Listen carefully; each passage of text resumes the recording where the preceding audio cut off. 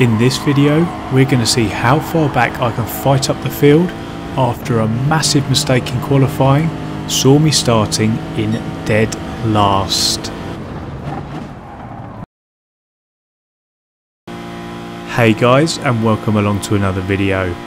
Now if this is your first time here and you like watching all sorts of sim racing related stuff, subscribe now and click the bell icon so you get notified of every video I upload and you don't miss a thing. Now you join me here in quali for the next FIA round at Guildford. Now fuel saving as usual, as you would have seen by now in the last few videos that we've done, and I'm trying to stay out of everybody's way at the moment. Now I think this trend has caught on as everybody I think in this race was doing it at one point or another, but for those that don't know by now, my strategy for the FIA qualies is to have 2 flying laps at the very end of the session, mainly because if I only have one, I tend to bottle it.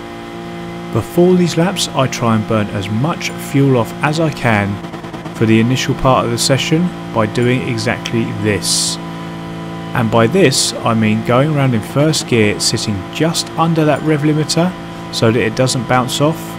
Then I'm going to come into the pits for a new set of the tyres and I'm going to start my first of 2 flying laps on the next lap. Now I hope you're staying with me here. I need to leave at least 10 seconds on the clock more than the current pole time as I cross the line to start my first of 2 flying laps, which will ensure I have enough time, even if something goes wrong, to squeeze that second lap in, all whilst I have the lowest amount of fuel possible.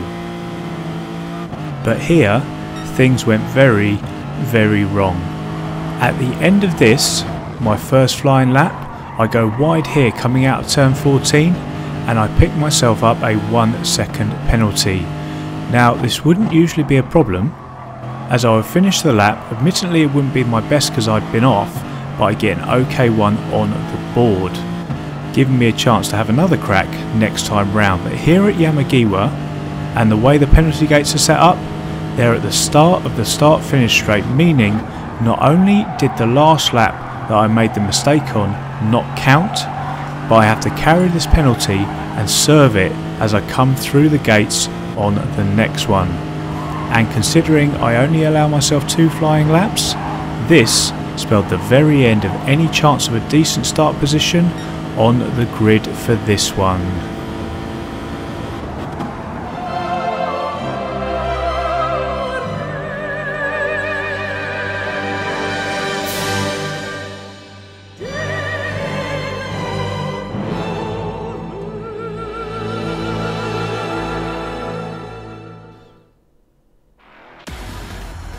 So as a result of the mistake that we've made in qualifying, I'm going to be starting the race, as I mentioned in the intro, in dead last, 20th out of 20, and 3.3 seconds off this guy, the pole sitter McGee, and 1.7 seconds off this guy, Apollo Alex, in 19th. Although I am wearing door number 16, so it's a bit of a stronger lobby than before, and the game isn't expecting much for us in this one.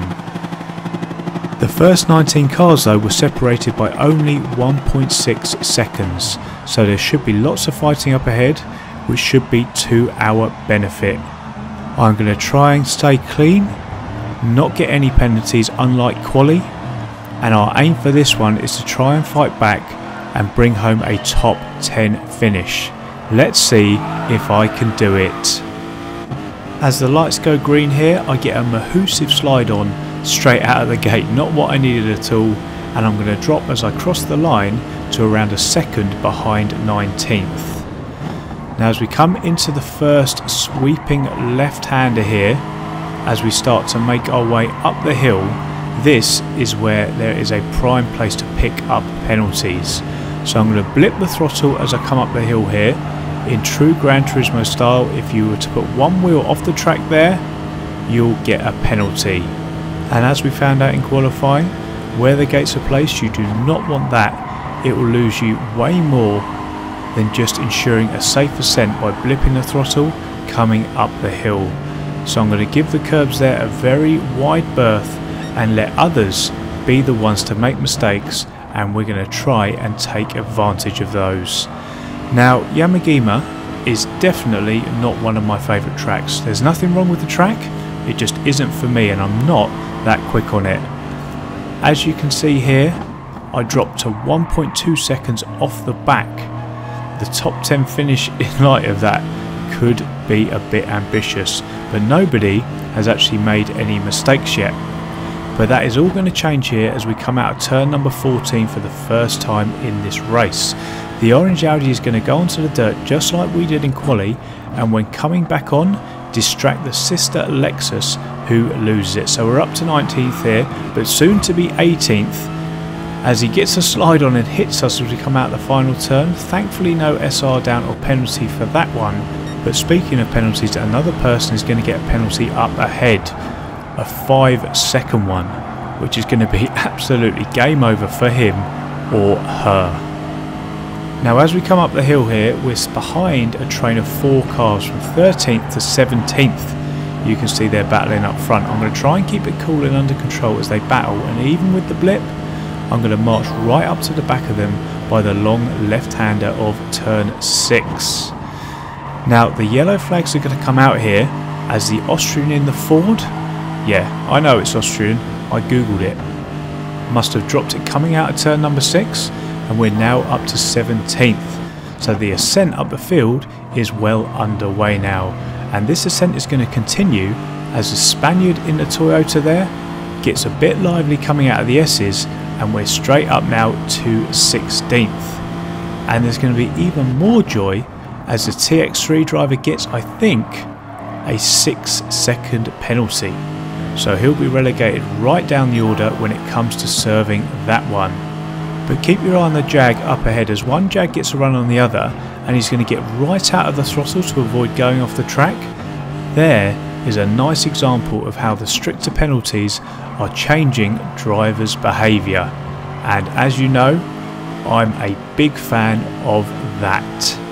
As we pass the Porsche serving his penalty, I'm really trying to work on my exiting of corners by just doing a better job of modulating the throttle. It's worked well coming out that final corner as we're right behind the Jag coming into turn number 1. I think there's contact up ahead and they're both going to go wide. So I'm right with them as we enter the S's coming up the hill, but I think no thanks, I'm going to back out of that one. Cue the Senna quotes in the comment section. If you no longer go for a gap which exists, you are no longer a racing driver. Now there was a gap, but had I gone for it, there would have been a huge crash. So that's why I didn't go for it. But up ahead there's definitely contact this time at turn number 6, so I'm going to get the run down the inside here, having overtaken 14th, to make a move into the S's to take 13th. Now that was a legit gap and I went for it.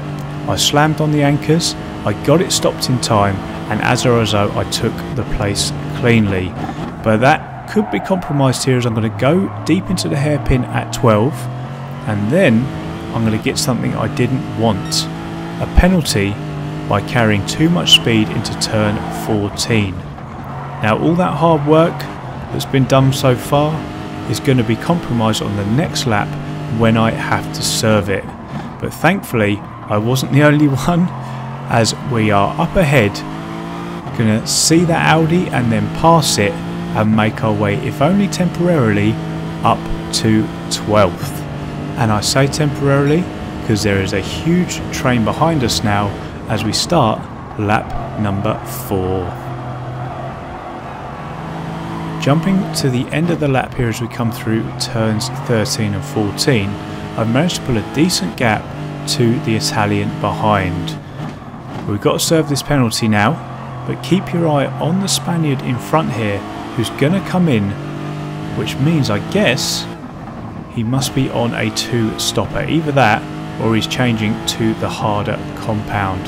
So I pull off the racing line to serve the penalty and I'll go to 13th here as I get back up to speed. But as we enter turn 1, the Ford finds itself on the outside, allowing me to tuck in behind the Jag. Now we're going to go 3 abreast coming into the first part of the S's, and the Italian does me a favour and backs out of it. I don't know what came over me there. Normally I'd pull out, as you all know, but I kept my foot in for that one. I took it out though to let the Ford through and settle for 12th. Just for now, I'm going to try and stay with him and pull away from the Italian like we did before and settle down into a rhythm for the pit stops, which, having learnt my lesson from Autopolis in the first Super Formula race of the Nations Cup, where I stayed out a lap too long and messed up the entire race, I'm going to be coming in at the end of lap number 6. Rejoining the action here at the end of lap number 6, we're going to come into the pits. Now we've managed to stay with the Ford here, happy with that, as he was door number 8 and we were door number 16. Now, just going to put some new boots on here, no need to refuel, and we're going to come out in 13th. There's no immediate pressure behind, so I can concentrate on going forward and continuing to climb up the field. The aim of which is to get to the top 10, and we're getting ever closer to that. Up ahead though, the yellow flags are out, the BMW up ahead has an issue, and I try and take evasive action. There's a little bit of contact and I end up on the grass, and as a result I get a 0.5 second penalty again. Great. I can even see 9th, 10th and 11th up ahead. Our goal for this race, but they are going to get further away as we serve our penalty at the end of this lap. Let me know what you thought of that one in the comments section down below. Would you have done anything different? For me, I don't think, reacting at the time, there was much I could have done. But this just, again, I'm not going to go on about it too much, but the inconsistencies of the penalties here on Gran Turismo just drive me berserk. Now, I really like the level of these penalties. I love how strict it is. As we saw earlier, it's actually changing people's behaviours, and it changes mine as well. However, it gives you mixed messages and sends mixed messages if we continue to let people do what they do at the Red Bull Ring. And that's not anyone doing anything wrong, but it's just the game and people taking the full advantage of what the game gives them. So I've got no issue with that at all, but it's got to be consistent. Now we've served our penalty and are back up to speed. The Spaniard in the Lexus came out of the pits and slots into 11th. Not is all over though, as we're only 1.6-ish seconds behind, and we've still got 6 laps left to go. So it's time for me to get my head back down and try and close that gap. We're a couple of laps further on in this race now, and we're just over a second behind 11th. Keep your eyes up ahead here, as there's big contact between 10th and 11th into turn number 1, pushing the Lexus wide, and we're going to close in on them as they go side by side up the hill. During this, the Finn is going to lose momentum, and I'm going to take the opportunity here to go up the inside at the top of the hill, promoting us to 11th place. One more place now and we'll be where we had aimed to be at the start of the video, and a full 10 places up from where we started. Fast forwarding slightly here to the end of lap number 10 and starting lap number 11, as I look behind, Dr. DX is catching up on me. Now he qualified in second, half a 100th of a second behind the pole sitter, so it's safe to say he is much faster than us. So trying to use my brain here, I'm not going to fight it as I usually do. I'm going to let him go. The theory being that he's going to walk straight up to behind the guys up in front, start to distract them, and then they can all lose time and we can get involved. I chose to lift off at the top of the hill there, so we both lost as little time as possible, and you can see he goes off on his merry way, and the battling almost begins straight away as we come into the S's. The Lexus there goes a little bit wide into the S's, but gets away with it at this point. But you can see as we come down towards the hairpin here how much closer we are to everyone. That car at the front is the Ford GT and he is in 7th. So I'm feeling pretty optimistic at this point. And things are going to get even better for us here, as the Lexus is going to go wide into 14, run onto the grass. He gets away without a penalty though, but then they end up 3 wide into the final corner. There's going to be contact between the Lexus and the Merc. The Merc is going to spin off as they both go wide there, and we're going to be promoted up into 11th. I'm going to stay behind the BMW as we come across the line to start lap number 12 and give them a bump draft as we both come through past the Toyota, and I end up taking 10th place. So we have gone from the very back, 20th place, all the way up to 10th. Amazing. Now I'm going to try and hold on to this one. If we can, I'll be very happy with the result on a track that I do not consider to be my strongest. Now as we come up the hill, you can see the Spaniard wanting his place back in the radar there. But we get round turn number 6 well, and as we come down the hill, when we come out of here, keep your eye on the Lexus. He's going to let the BMW by, and I'm not sure what happened. He must have dropped a tyre off the track or something as he comes through the S's, but he's ended up with a 1 second penalty. Now I'm not sure why that was. Did you see what it was? If you did, let me know in the comments section down below. But up ahead, this changes the Lexus's urgency as he now starts to battle with the BMW, which is great news for us. And as we come down the hill here towards turns 13 and 14, the Lexus is going to go off the track once again like we've seen him do before, and he's going to be right in front of us now. Clearly rattled. As we come round this corner here, we're going to close right up on him now. You can see he's got 1.5 seconds of penalty there. As I say, clearly rattled. He gets on the loud pedal too much, and we're up to 9th as we come across the line to start the final lap. We're going to stay on board here for the final lap. Sorry for such a long video. A lot was going on in this one, and so much so, in fact, that I didn't want to edit anything really out. And even though we think the race is over, it isn't over yet. Now we have a good gap both up in front. We've got about 2 seconds to the guy who did originally qualify in second, and we've got about 1.5 to the Spaniard behind.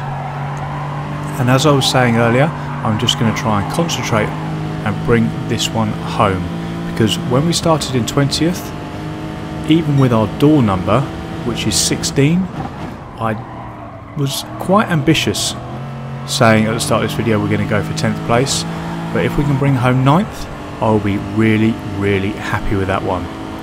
But as I said, it's not over yet. As we come into the hairpin there, you can even see 7th starting to creep into the screen. But my Achilles heel round this track, and the main theme of the issues I had around here, have been at turn 14. Now I'm going to miss the apex here at turn 14 on those worn tyres, and I'm going to get a 0.5 second penalty.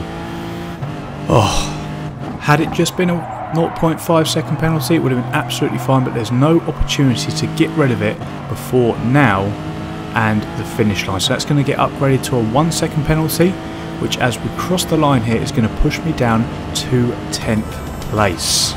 So a frustrating end there, and despite coming from 20th all the way up to 10th with number 16 on the door, I'm only going to get 1,046 championship points. But more positively, we're going to get more DR on our journey to A+, which we hope to get in time for the new manufacturer's season for real.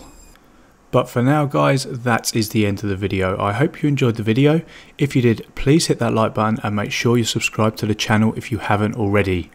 Thanks again so much for watching, and I'll see you in the next one. Cheers.